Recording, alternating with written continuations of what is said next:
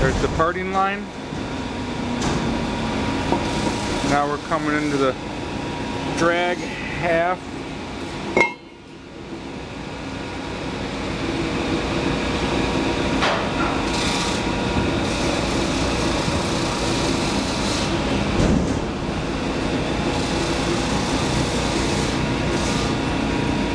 Looking into some of these pockets that had veining, significant veining before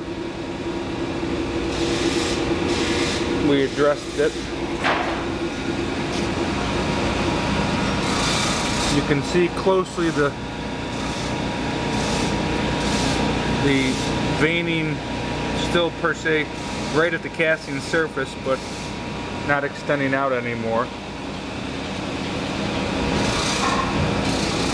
Looking into the casting, this would per se be the cope half that we're looking at.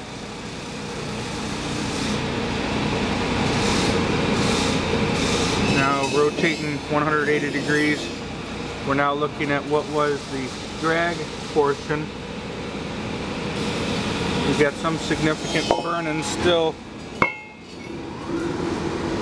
right there, a little bit rougher surface than the walls on either side.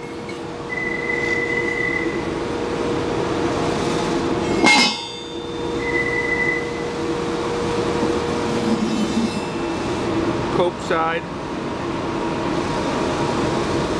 drag side. Far improvement of the casting.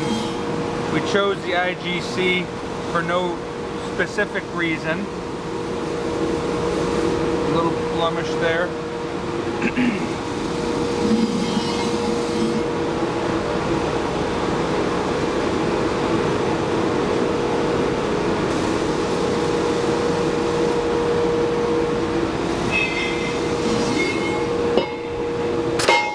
The only concern we have, the only concern we have still is some holes right here on the outside surface that we believe will clean up during machining operations.